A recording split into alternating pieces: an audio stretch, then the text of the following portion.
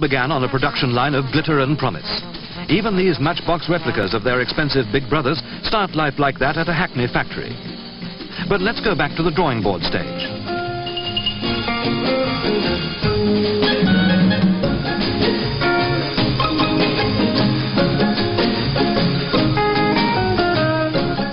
They might finish up as 2-inch models, but there's no lack of detail when the designer sets about his task.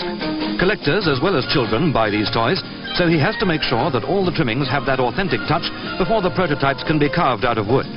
They're 5 times too big at this stage, because that makes it easier to see if some small but important feature has been overlooked.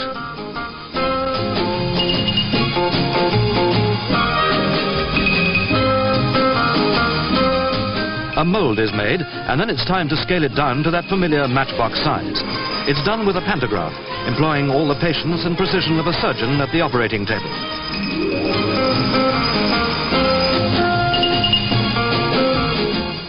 The ladles of molten metal take us nearer to that production line. Just a few casts at first, but they build up until 80 million a year are rolling along. It's a far cry from the days when the first one, a replica of the coronation coach, sold a sensational million in 1952.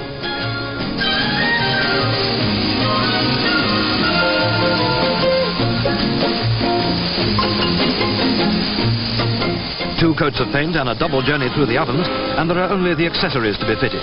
In this case, plastic wheels and seats. And that's a sort of motor mechanic's job without the normal dirt and grease to worry about.